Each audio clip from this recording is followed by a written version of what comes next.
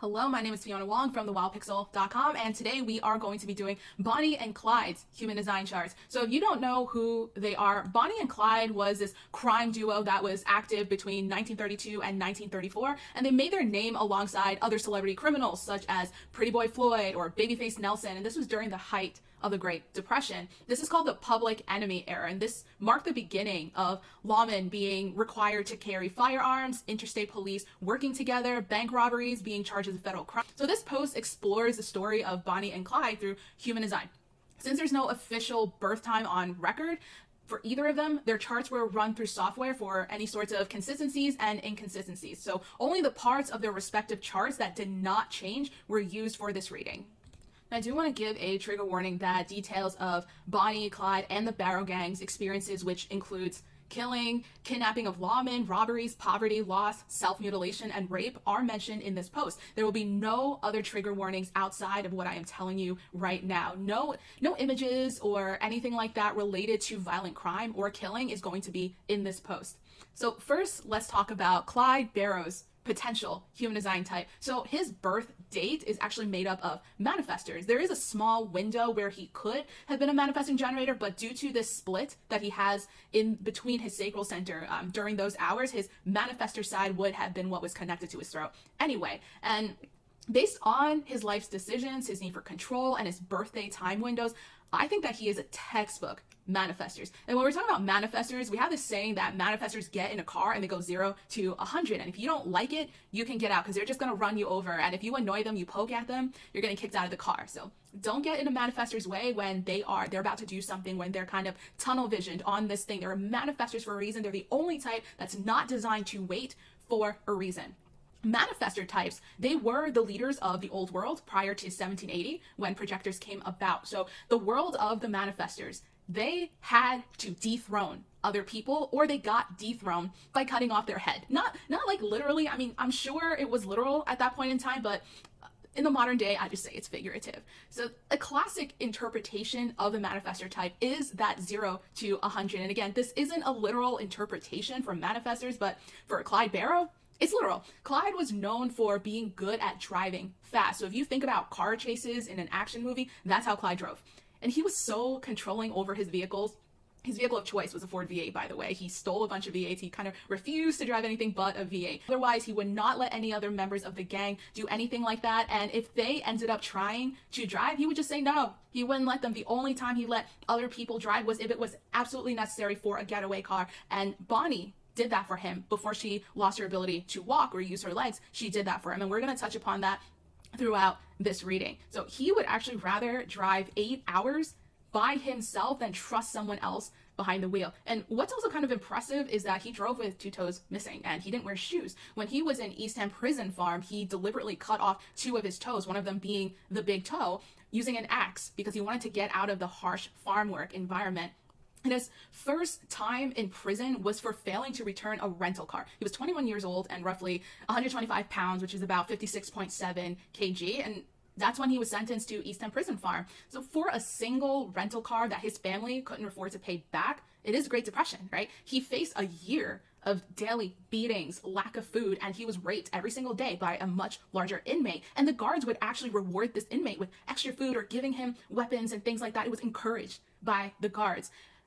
This rapist was actually in a feud with another inmate, Aubrey Scaly, and Scaly was already serving a life sentence. And Scaly gave Clyde a makeshift weapon after about a year of this rapist assaulting Clyde every single day. And Scaly said if Clyde killed this rapist, Scaly would take all the blame. So Clyde killed him, and Scaly held up to his end of the bargain as well. This marked the first time that Clyde successfully dethroned someone who was holding power, and this was in prison. This was during his time in prison, and for the rest of his really short life, he would fantasize and scheme ways he could go back to East Ham with more firepower, kill all the guards, and release all of the prisoners. So next, let's talk about Bonnie Parker. And Bonnie actually hated this picture of her, but sorry, Bonnie, this is one of my favorite pictures of you and one of the most, I guess, well-known pictures of her. So if she was born before 5 p.m. Central Time, she would likely be a projector. If she was born after 5 p.m. Central Time, she would most likely be a generator. But based on how introspective and dependent she was on outside socialization, I think she's a projector. And if she was a projector, there's a large window where she would have been a mental projector. Now, mental projectors do not operate like other projectors. The rest of us, people that do not have a mental authority, we feel our authority internally. Mental projectors and reflectors are the only ones that have an outer authority. So mental authorities experience this like echolocation around them, and they're just waiting for information to bounce around, return, and then leave again so these answers can solidify. Now, this authority isn't about logical reasoning. We think mental logical reasoning, right? No, it is about this echolocation that is happening. So it is the ability to hold space for information and then let it piece together over time. So Bonnie did serve about a year in prison, and while in prison, she spent a lot of time writing poetry. And when she got out of prison and she was running with Clyde and the Barrow gang, she would haul around this typewriter so she can edit one of the favorite poems that she wrote, which is called Suicide Sal. Now, her family felt that Bonnie was a little bit introspective and self-aware, and she always knew that she and Clyde lived on this borrowed time. And despite her mother, Emma's, repeated pleas for her to stay home, Bonnie told her family that she intended to stay with Clyde and die with him. But Bonnie had to be recognized and invited by the Barrow gang, because who in the 1930s is bringing women to robberies? Like, who's doing that? You know, and aside from their relationship, Clyde invited Bonnie to go with them. You know, hauling a woman around isn't something that was like fancy or like whatever. Women were usually considered groupies when they're doing things like that. But Bonnie was actively in the Barrow gang, directly invited by Clyde. Now, Bonnie, I'm going to switch over to this image. Bonnie likely had an open G center. So it is that diamond center that I have in the middle over there. And Bonnie's intention to die alongside Clyde shows how much she saw herself in him. The G center is a center of love, direction, identity. So being open, Bonnie would have learned what love was through the people she was attracted to, even if it was platonic. And it's a misconception that people with the undefined or G center don't have their own identities. They actually cultivate their identities through relatability to another person, and will often identify with other people in kind of like an alter ego manner. However, that open G is really susceptible to other people projecting an identity onto them. And if the open G is frantically looking for anyone to identify with, they can actually force themselves to adopt those projected identities. So let's note some things that in the 1930s, the media said about Bonnie. So one, they called her a seductress, this loose woman who slept with multiple members of the Barrow gang. She didn't. She takes this sadistic joy out of killing, and she actually hated it and would try to care for their hostages as best as she could. 3, they called her unladylike because of her kind of gun-toting, cigar-smoking lifestyle, this picture. And she didn't actually smoke cigars. It was a prop. She took it out of another Barrow gang member's mouth and was just like, take a picture of me. So that's supposedly how this picture came about. Now, there was this police chief, his name was Percy Boyd, and he recalled taking a liking to Bonnie because she took care of him when they held him hostage. There was a shootout and they scraped his head with a bullet. The Barrow gang couldn't aim, all right? But Bonnie actually made Clyde stop the car so she could clean and tend Boyd's wounds. And he said that she made really pleasant conversation. When they released Boyd, he asked her, he wanted to do her a favor and said, is there anything that you want to tell the press? And Bonnie and Clyde loved reading about themselves. When their cars were just found wherever, they would find like these heaps of papers and clippings related to what people wrote about them. But her only request to Chief Boyd was to tell the press that she didn't smoke cigars. That's what she wanted to tell. So of all the things, this is what she didn't want her identity to be associated with. But let's get to the good stuff. You're watching this video because we are going to be blending what we can about their charts. So you're actually looking at 2 incomplete charts. I just grabbed the stuff that was consistent just so I can merge it together. So they could potentially have more channels, more gates, whatever it is, but I worked with what I could find and the stuff that didn't change. So a connection chart explores the combination of 2 people's charts, no more, no less. So unlike most compatibility systems, human design focuses on what each person brings to the relationship and then watches it happen. There is no more compatible or less compatible. I mean, in a generic sense, like I've written a blog post about compatibility. It's a very generic sense of it. What I'm saying right now about a manifestor and projector relationship, it's about how it shows up for Bonnie and Clyde. It is not relevant to any other manifestor projector relationship ever. It is their very specific charts coming together. So in this post, I'm going to go over their electromagnetic channels. And electromagnetic channels, just imagine 2 people climbing this mountain. However, they need to combine their individual toolkits together in order to get up there. So both of them bring something equal to the table to ensure that success. Now, the next thing is we're going to talk about compromise channels. So in that mountain climbing analogy, think about both of them climbing that mountain, but one of them can get to the top. The other person needs like that person to kind of hoist them up. And that is what a compromise channel is. The person who is getting up top by themselves, they have the channel, and the person who's kind of, you know, getting halfway up, they are learning from that compromise channel. Now, the last channels we're going to look at are dominance channels. And imagine in the mountain climbing, one person is climbing all the way up and the other person is kind of just chilling and watching. So, and I am going to talk about some of the gates. You can see them circled when I talk about the channels. Well, you can kind of see them circled in this image too. But all of the gates I am talking about in this post are specific to Bonnie and Clyde. So the first thing we're going to do is talk about the electromagnetic channels.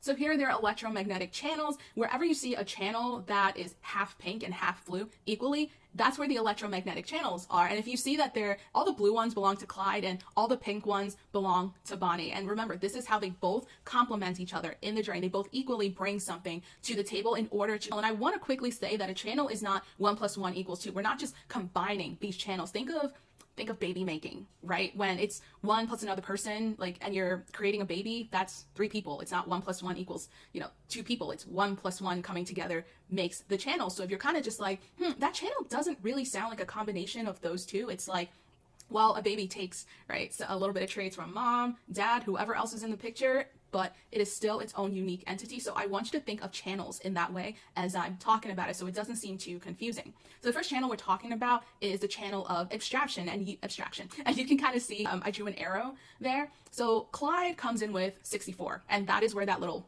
blue thing is. And people with 64 that, in this context, in Clyde's context, they're really quick with coming up with vague answers. And Bonnie brings in 47, which kind of oscillates between this like optimism and hopelessness, like, oh, like we can do this, oh my gosh, like we're just going to die. So that's kind of what Bonnie brings to that. So she was actually really optimistic about getting out of the life of crime and understanding that they could die at any time. And from what I have researched about Bonnie and Clyde, based on kind of what people have talked about with them, it wasn't necessarily that they just wanted to do these things. Bonnie and Clyde did want to settle down. They did really love each other and wanted to have a life together. I mean, they did, I guess. It just happened the way it happened. So when Bonnie met Clyde, she was 19 years old. She couldn't find a job. Her husband was in prison for robbery, and she just wanted to be this Broadway star. She wanted to be a poet. She just wanted stuff that was grand. She wanted to be famous. So when she met Clyde, she saw her ticket out of her boring life. And Clyde, he's really good at these sudden, short-term decisions, but it was Bonnie who picked up the slack on the other end of that. So that's a channel of abstraction.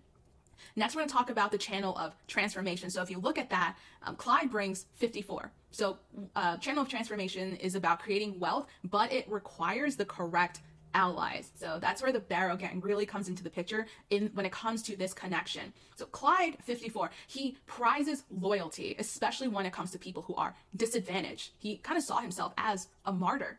And he gets really angry when loyalty isn't reciprocated. Like Clyde was known to have these explosive bouts of anger. Now, I want to pause here and talk about manifestor types. Their not self is anger. Now, imagine a manifestor having to sit in a car with all of these people that they might not like, people that they didn't want to travel with, and they were kind of stuck with them. Imagine a manifestor having to deal with something like that. That is where that anger, not self, comes in. And with Clyde, that loyalty really had to be reciprocated. As we talk about Clyde and Bonnie more, you will see how important loyalty was to Clyde. Now on Bonnie's side, on 32 side, she is very instinctual, but I am actually using the fear gate definition of 32, which talks about that instinct. She is very instinctual, intuitive, but she also has this like deep-seated fear of failing. Now, when we are talking about this sense of intention to create wealth, but they require these correct allies to help them out with it. One of the things that was really important to Bonnie and Clyde were their families. They both mutually were super close to their families, and the Barrow and Parker families were often gifted money and presents from the duo. They would try to visit at least once a month or at least during the holidays.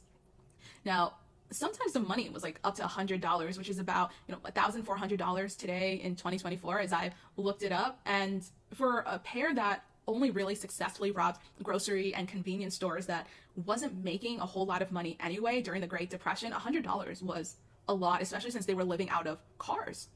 Now, Marie Barrow, who is Clyde's younger sister, said that Clyde's gifts often saved them from going hungry. Family was important to both of them. Bonnie's mother was actually really prideful. She was one of those women that cared a lot about public perception and things like that. She initially would never allow that kind of money in her hands. She would not accept money like that, but it got to a point that even her mom kind of just took the money. She needed it. So family was really important to both of them. And they would also drive members of the Barrow gang to visit their families. If the gang's just like, just drive me home, like, I can't do this anymore, or, you know, I want to see my mom, like whatever, they would actually go and try to take these Barrow gang members to visit their families.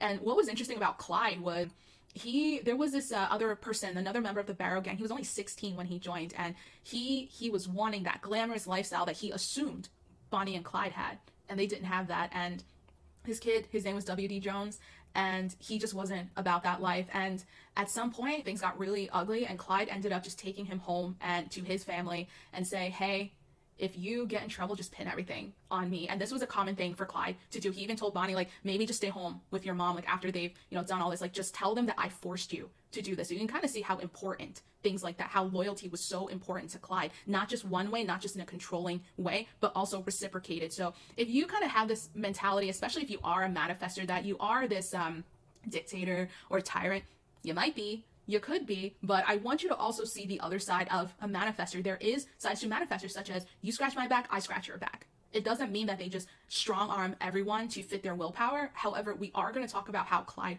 also did that. So the next one that we are going to be talking about is a channel of judgment. And this is the one on the bottom. This is about creating structures and even criticisms to ensure a better life for loved ones and stuff. And if you think about the word judgment, it's almost like judging, like, this isn't good enough. This isn't good enough for my mom to live in. This isn't good enough for the life I want, the life that I want for my family. That is a channel of judgment, at least in relation to compatibility chart and the way that these two ran around together. So on Clyde's side, we got 58, and this is this decadent and indulging lifestyle, and he also becomes unstable when he gets too much to handle. Now, Bonnie, on the other hand, she can get obsessive over trying to help. Now, let's be clear, Clyde and the Barrow gang killed at least 9 lawmen while they were active, and yet some of the hostages they took mentioned that they were treated well. And Police Chief Percy Boyd, which we talked about in the beginning, that Bonnie treated, he had nice things to say about Bonnie. And Clyde actually tried to steal change from a gum machine to get food and gas while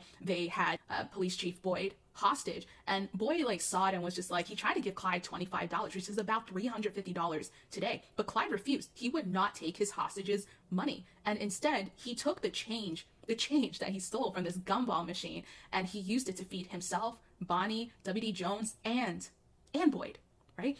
And when he released Boyd, he felt that Boyd was so easy to work with. He didn't try to fight, didn't try to struggle. Boyd kind of knew, like, all right, I'm with Bonnie and Clyde, I could die. Obviously, he was scared, but because he didn't really like aggravate them, he wasn't trying to fight them, Clyde actually wanted to treat him well. And obviously, Boyd, they were just in a gunfight earlier. So for that to happen and Clyde to take him hostage, like, Boyd was covered in blood, and he wanted Boyd to show up in a respectable manner. He made Boyd take off all these bloody clothes, and he dressed the police chief in this fresh shirt, this suit coat and tie, and then they released him really close to town. Now, he doesn't give everyone this treatment. People that annoyed Clyde, or Clyde just straight up felt that they were kind of aggravating, do polls and stuff in the middle of nowhere, in the middle of the country, where they would have to try to get out and then hike back into the closest town, and this could be for miles. So this isn't like a thing that Bonnie and Clyde did for everyone.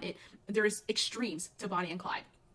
And Clyde primarily, he believed that the Barrow gang should always be dressed nicely. Now, I just talked about that decadent and indulging lifestyle, and this extended to how he wanted his hostage to look. Like, he wanted him to look respectful. I read that. I thought that was like a really strange contrast when it came to these two. We're going to talk about compromise channels, which is what you see on the screen right now.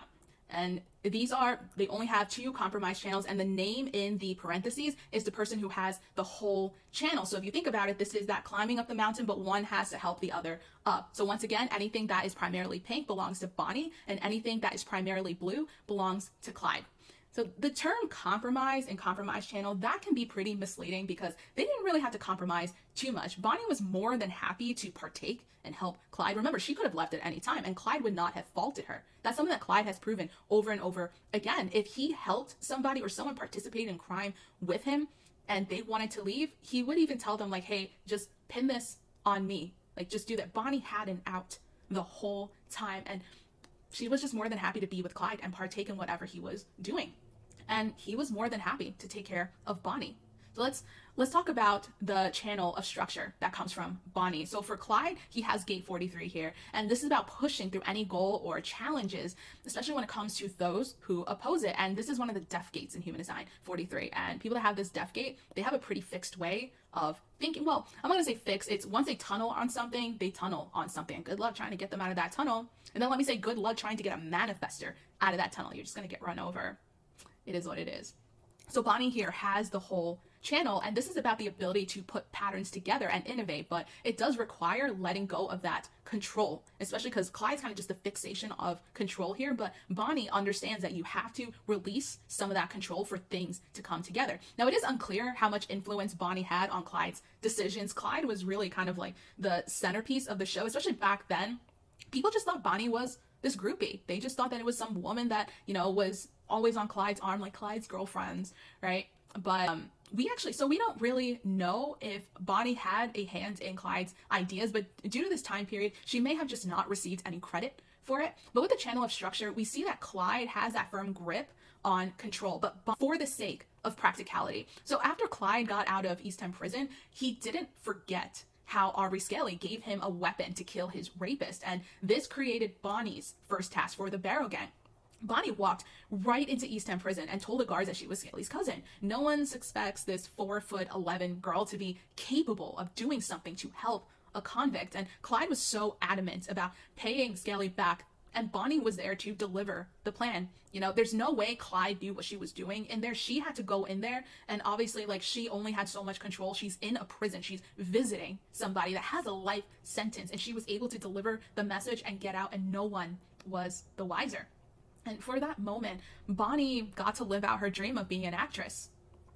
Okay, so Clyde will always, for the rest of his life, have this vendetta against lawmen due to what happened to him in Eastham. And while he never really had the firepower or the people to take on the whole prison, he would find ways to help people who helped him. And some were recruited into the Barrow gang. Now, members of the Barrow gang, they came and went pretty quickly, except for Bonnie. Clyde had these schemes and he had the willpower, but Bonnie had the capacity to deal with Clyde's controlling leadership style. Now, when Jeff Gwynn was writing and researching Bonnie Parker and Clyde Barrows, he said that loyalty was one of Bonnie's most distinguishable characteristics, and she constantly told her family that unrelenting persecution by the laws pressured Clyde into becoming a career criminal. And he also murdered multiple people. And what she said was, they made him what he is today. He used to be a nice boy, but folks like us haven't got a chance. Jeff added, modern day psychologists, they would just call Bonnie an enabler. So Clyde has the channel of money. Like, who's surprised? Who's surprised here? So Clyde has to be in control, and he will retaliate when people try to control him.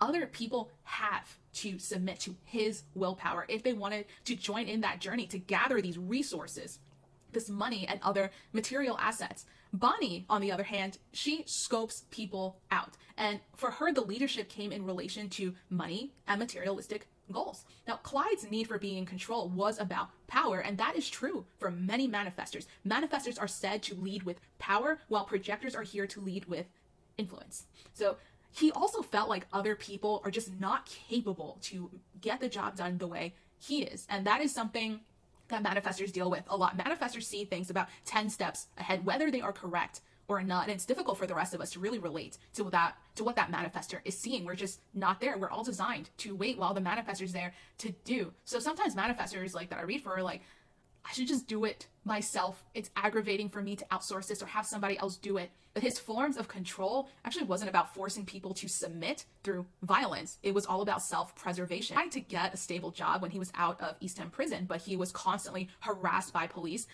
whatever workplace that he had. So being pulled out for interviews, like being pulled out for whatever reasons, obviously his bosses were like, you're gone too much, like this is too much of a hassle, so you're fired. And he ended up getting fired from multiple jobs that he tried to keep. So he retaliated for the rest of his life.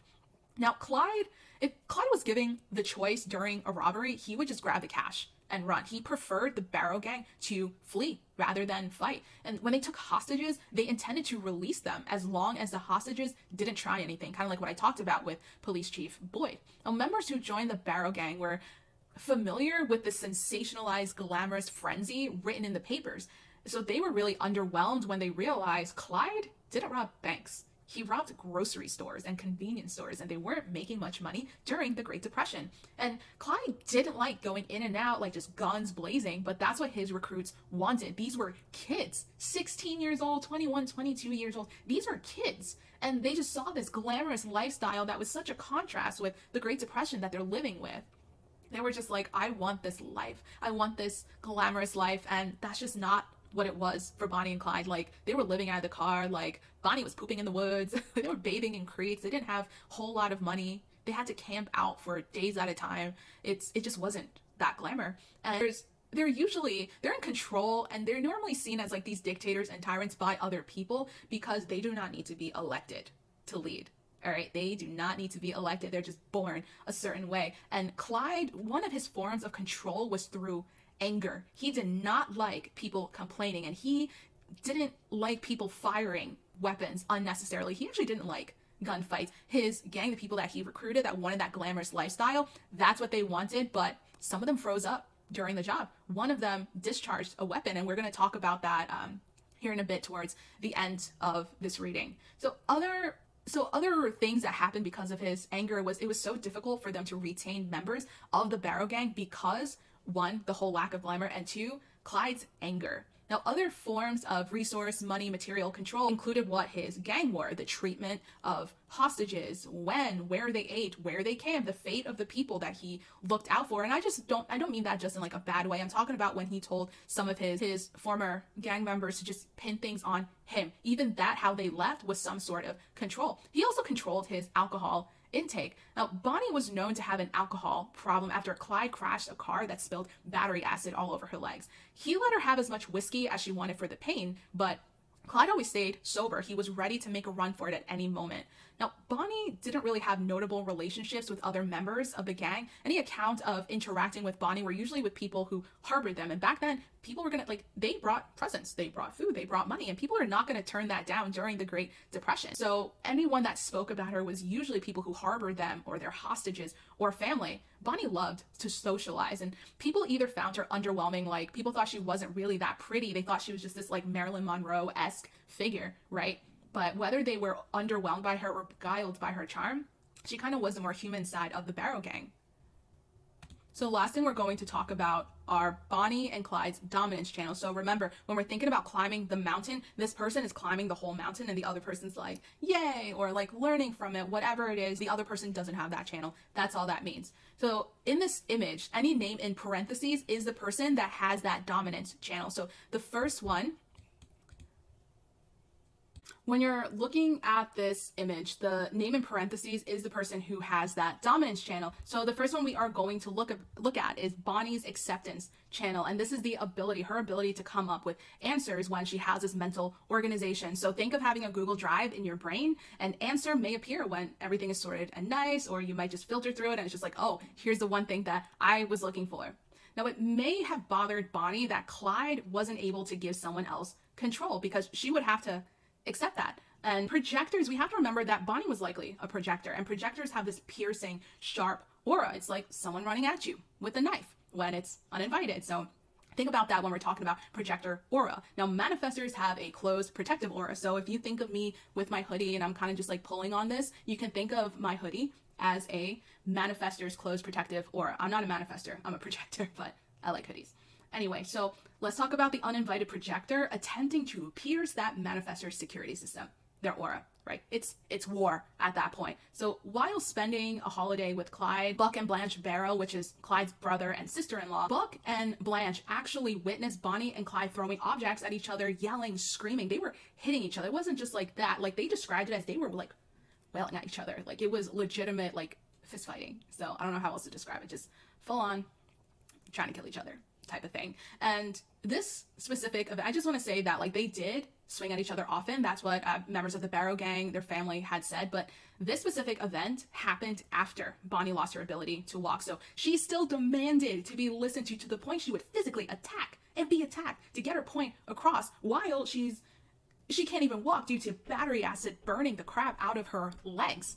And that's how much she wanted to get her point across. And W.D. Jones, who was a 16-year-old member of the Barrow gang, he said, sometime after we got back on the road, Clyde crashed the car. It burned, and Bonnie was burned so bad that the flesh on her right leg was cooked down to the bone. I could see the bone for about 5 inches above her right ankle. So think about that. Bonnie never got real medical care for it. She couldn't go to a hospital. But after that happened, she still wanted to fight Clyde. And she was willing to have Clyde hit her back and yell at her back and throw things at her the way she was with him, just to make that point across. So there it is.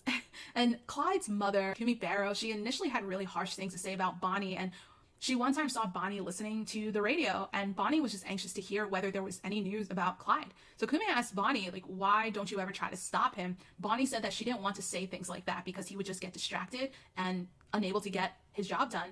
And Kumi actually thought much higher about Bonnie after that conversation. So you can also see that Bonnie did have her moments where she just kind of understood, like, my opinion isn't invited here, so I'm not going to share it. Or she could see a consequence to her giving her opinion, again, uninvited. Now let's look at Clyde's channel here. He's got the channel of community, and this is about bringing people together through understanding some sort of life's purpose. I'm just going to use life purpose as it's kind of like a generic term because obviously Clyde isn't sitting here next to me telling me what he felt his life's purpose was. And so when Clyde kind of understands what he wants, what his purpose is, he actually invites people to come along. And if the right people are invited, they all kind of get to do it together. Now there was a guy that he was in prison with. His name is Ralph Fultz, and he was an inmate with Clyde. They arrived at Eastham together, and he kind of gave Clyde this rundown of how the prison worked. So Fultz mentioned that since Fultz escaped prison in the past, he was going to face more severe punishment when he got there. And the next day, Clyde watched as Fultz got beaten by half a dozen inmates, but Clyde actually made it a point to help Fultz up to his feet and take care of Fultz's wounds after that. And the guards threatened to do the same to him, but Clyde valued his loyalty more than he valued his life. Now, this was a prison that you had to run to work in the morning, and if you walked or you were too slow, the guards could just shoot you and kill you. They could literally just do anything to you. So that actually shows quite a bit about Clyde, like his loyalty over his life. Rather, when he was being raped every day, nobody helped him because it was very much like, if it's not Clyde, it's going to be me. So nobody tried to help Clyde, just to draw that comparison through loyalty versus life. So Clyde's loyalty to Fultz actually got him sent to one of the worst dorms, and that's where the rape was happening. They were separated, but Clyde never abandoned Fultz, and Clyde actually only served 2 years of his 14-year sentence for not returning a rental car, but his mother had this persistency and she tried to secure him parole. So after serving 2 of the 14-year sentence, he got out, and when he got out, immediately he started getting involved in several jailbreaks in Eastham, including helping Fultz get out. Now, I do want to be clear. I talked about he wanted to be clean. He wanted to have a stable job and leave it behind, but due to the harassment, he's like, okay, bet, like jailbreak time. So Clyde's feelings about someone also had no effect on his loyalty, and this would actually prove to be his downfall. That was part of his gang. Henry Methvin was a member of the Barrow gang, and he was involved in this high-profile killing of a highway patrolman named H.D. Murphy. Now, it's kind of lost to time who actually fired at him and who killed him, but the story goes that Clyde had said something, and Methvin took it as Clyde wanted him, Methvin, to shoot Murphy. And Clyde was known to not want to fight, right? He'd rather flee than fight. That's why when we say, like, well, Bonnie and Clyde weren't actually like that great. They sucked at robbing, they sucked at shooting, and they pretty much kind of sucked at everything. So the story goes that he said something to Methvin about it, and Methvin actually shot.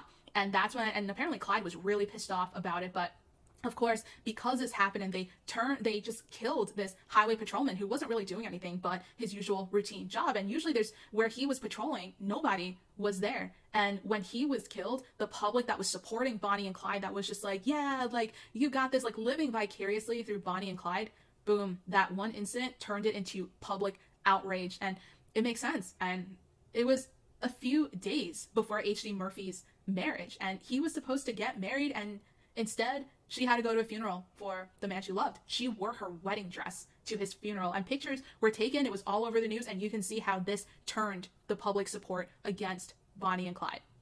Now, Methvin's family knew that Henry Methvin, would likely get the chair since he'd already been implicated in several police murders. And Methvin's mother knew that Bonnie and Clyde had a soft spot for helping people who broke down on the side of the road. So she used that to ambush them. She was working with this Texas Ranger who was really, really well known for being able to capture people like Bonnie and Clyde. And in exchange for leniency for Henry, she was going to give them Bonnie and Clyde. So she ended up pretending that her car broke down the side of the road. And apparently the thought process was like, well, since Bonnie and Clyde were loyal to the Methvins anyway, she kind of used that to lure them to help her with the broken down car. And what ended up happening was they got 150 bullets pelted into their stolen car. And that was that. I hope you enjoyed this reading.